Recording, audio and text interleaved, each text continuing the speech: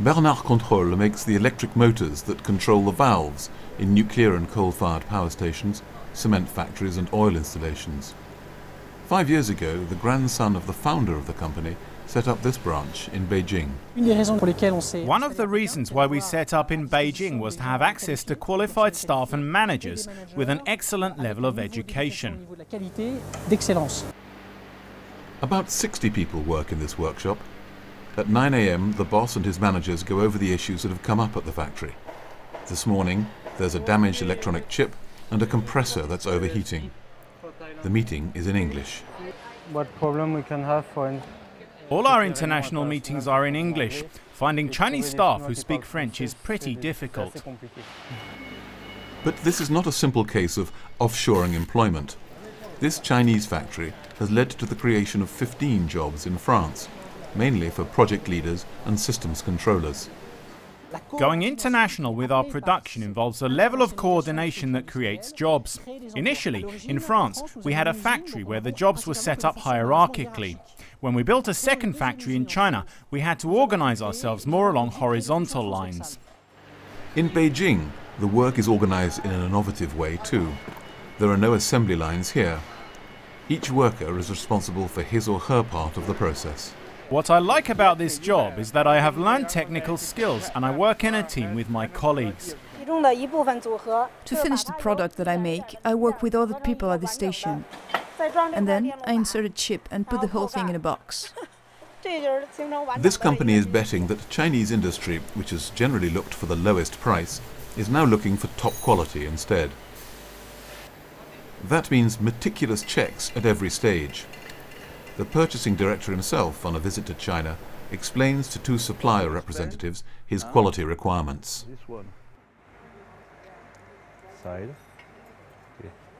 Bernard Control's other challenge is to fight off counterfeiters.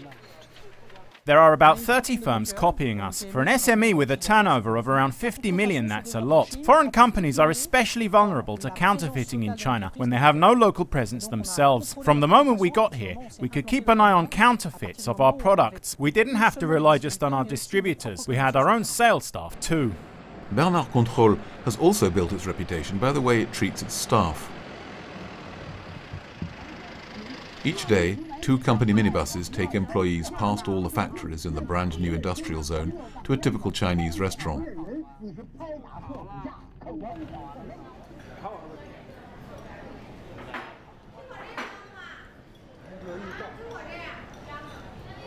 A French intern, an engineering student from Lyon, joins them.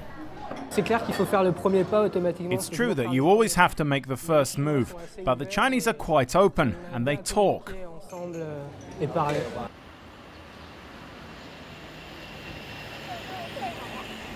The next morning in southeast Beijing, the suburbs awaken.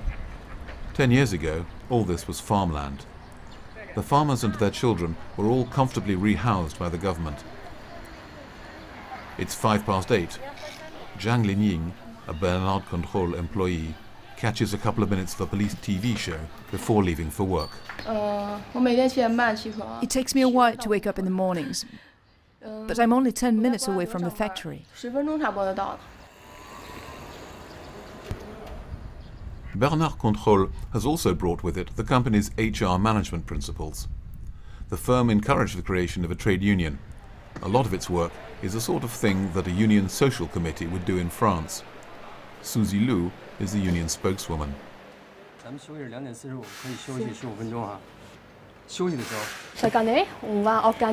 year, we are going to organize a summer outing for all our members and their families. We have a library where anyone can borrow books, and we run French lessons for anyone who wants to learn the language or about French culture.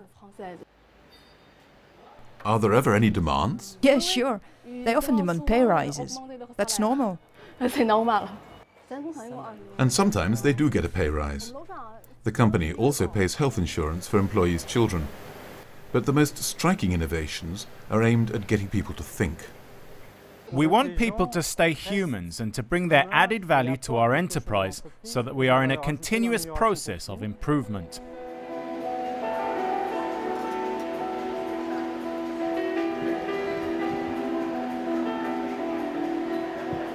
To encourage employees to think for themselves, once every couple of months, the company grabs their attention with a cultural show.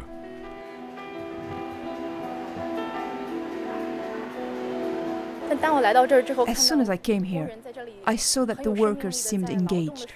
They do interesting work, and the atmosphere is good. In its own way, a French SME is doing its bit to change the workplace in a China that itself is changing all the time.